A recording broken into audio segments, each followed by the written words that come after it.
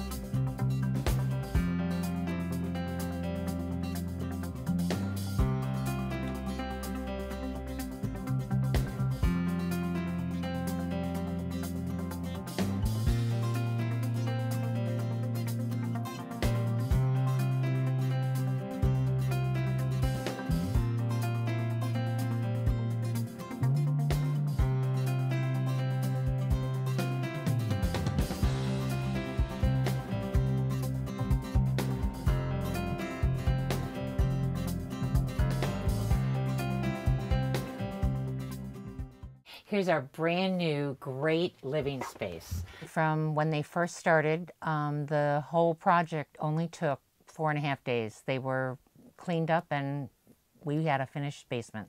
Over here, they created a nice little closet for us for our sump pump so that we have nice access to it.